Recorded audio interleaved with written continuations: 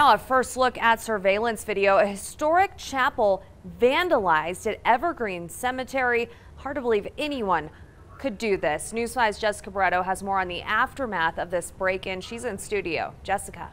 Yeah, and that chapel has been around for more than 100 years, since 1909. Staff tell me this marks the worst and most expensive case of vandalism against it. Now they're hoping you can help them solve the mystery of who did it.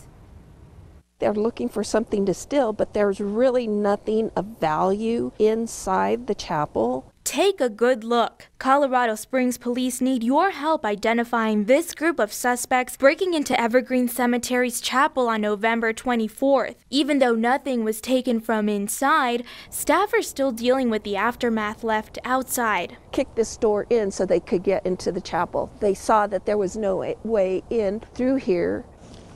Jody Sanchez-Scamarak has been here 27 years, saying this is the most destructive case of vandalism she's seen to date. This is where they broke the glass window.